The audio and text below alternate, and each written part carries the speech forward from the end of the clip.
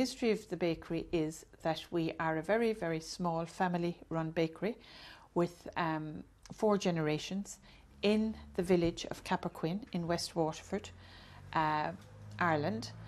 And I'm very proud that we have lots of respectability still in our local community. We didn't murder anyone.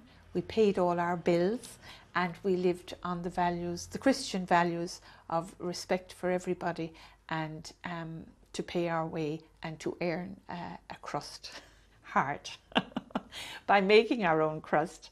And it means that, you know, it's a very sustainable business, because you've had 2 world wars in that time, and we've had a civil war, and we've had lots of recessions, and Barrons are still making a living.